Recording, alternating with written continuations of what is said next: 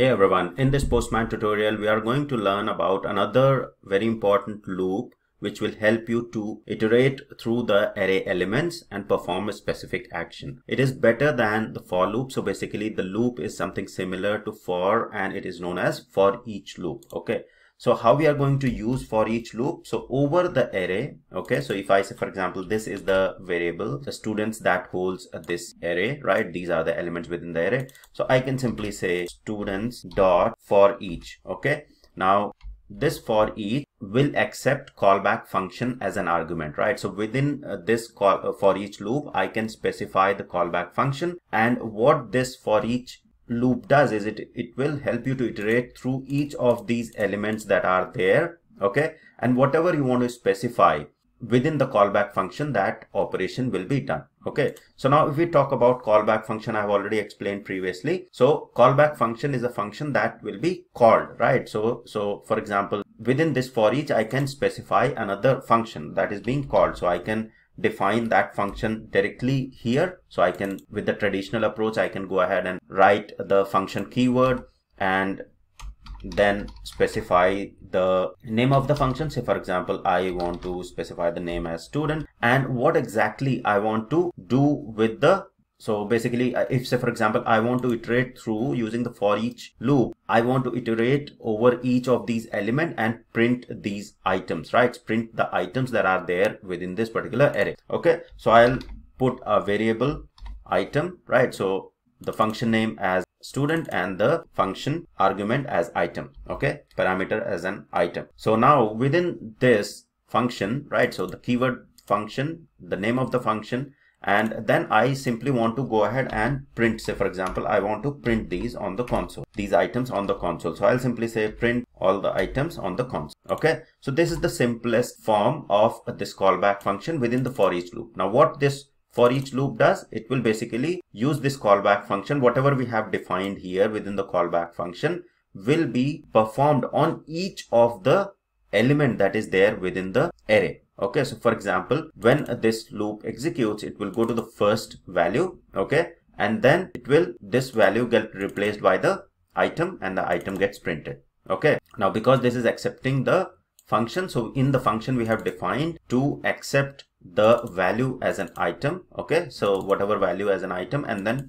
print that particular item. In the second iteration, it goes through the second item and does that until there are elements within the array. So let's quickly run this and see what is the result. So you'll see all the values of the array are printed on the console. Okay, now this is the approach that we have used earlier, right? Now basically with the arrow function, we have also understood that traditional defining of the function, and then there is an arrow function which is more of a short. So if you are using, we can simply change this to, we can remove this function student and then change it to the arrow function, right? So we can simply say equal to sign and greater than symbol, and this converts to an arrow. So we don't have to specify the keyword function and the name of the function. We can simply say for each item in the students array, console.log, or basically print the item, right? So now this is more readable, right? Now why this is more readable? Because now you can read it something like that: for each item within students array, right? For each item within students array, what you do is you go ahead and print or do console.log or print it on the console, right? So this is how you are going to read it. Now if say for example, there is just single statement here, right? So even we can simplify even more. So if there is just a single statement, okay, we don't have multiple statement, with the arrow function I can have everything in one line, right? Because there is just console.log item, and that pretty much will fulfill the whole printing of the items within the array. So if I send this request now, okay, so you'll see that it did exactly same thing as it did in the previous case, right? So this is how you are going to basically use the for each loop. Now the approach that we'll be using, say for example, with the arrow function, we'll be using the curly braces. Why? Because sometimes we need to print or have multiple statements, right? Multiple lines there. So in that particular case, we are going to basically have these curly braces. Okay. And now say for example, we know that this for each loop accepts different arguments, right? So the first was the value, the second was the index, right? So we can also say, okay, as per the value, right? So you'll see as soon as I did comma, you'll see the second argument that I can pass in is the index number, and the third argument is the array.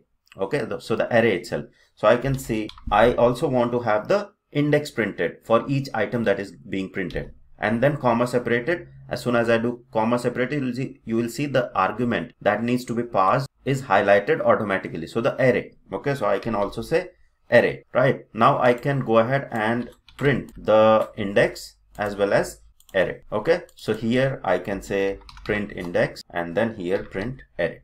Okay, so now because there are multiple lines, you can't do multiple console.log statements. You need to have these curly braces. So this is the better approach if you are using the arrow function. But if there is just one single statement, it's always better to keep it all in the single line, right? So now if, say for example, I open the console and run this code here, you will see that this time the output is little different, right? Because we have passed 3 arguments. The first one is printing the value, the second is printing the index, and third one is printing the actual array, right? So this is how we are going to use the for each loop to iterate over the array and print the items out of the array, or do any operation. For example, right, I want to go through each of the element, check the value is equal to something, or do some operation on the particular value, right? So I can do anything. I only have to go ahead and write the function what exactly I want to do when I iterate through each of the item within the array using for each loop, similar to for loop, right? So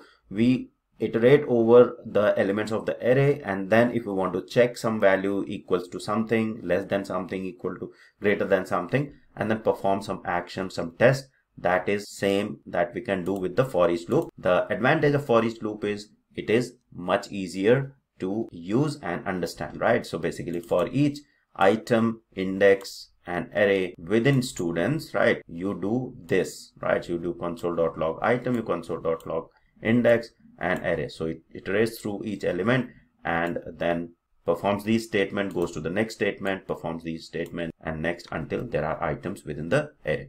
Okay, so this is how you are going to use for each loop. We'll be using this a lot in the API test cases, and I'll show you the correlation. Basically, we'll have a test case with the for loop, with for each loop, with find, and then you can decide which is the best and easiest way and most efficient way to basically use, right? So you need to have that correlation and understand which particular approach is better when you are doing the API testing. You need to understand the concept, all the concept, but then where to use what you will get to know when we'll use all these loops and different approaches within JavaScript in one particular. So that's all for this video. I hope it was helpful. Thank you very much for watching.